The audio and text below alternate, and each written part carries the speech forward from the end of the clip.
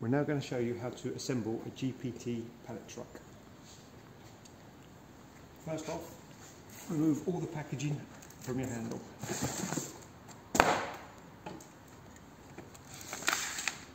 In this bottom end, there should be a bag containing the shaft and a roll pin. Also, in here is a chain which needs to be pulled out and placed like that.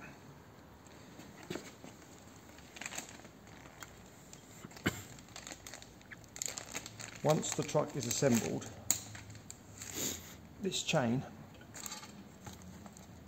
will pass through this shaft, and then the bottom end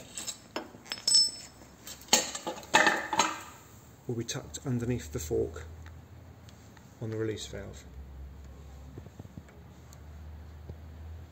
Okay, so take your handle, off it up to the pump, making sure the holes are in line. Push a pin all the way through.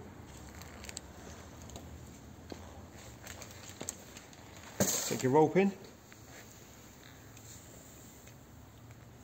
and just tap it in to lock that shaft in place. Now, if you just push the handle down, remove the safety pin, which will release the spring.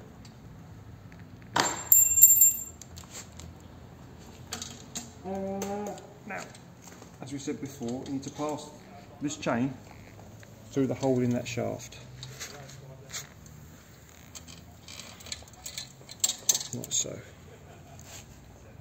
Once you've passed it through there, push the trigger on the handle all the way down, which makes it easier for the chain to be tucked under the fork.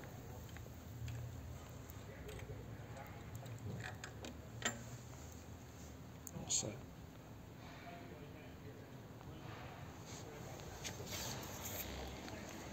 Now the truck is built, you can pump.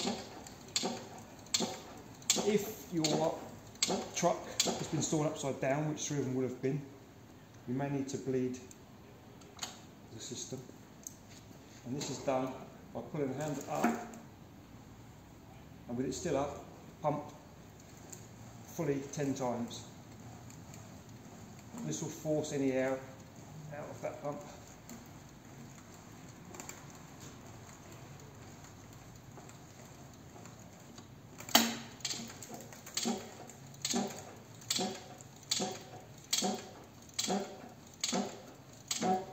That's it.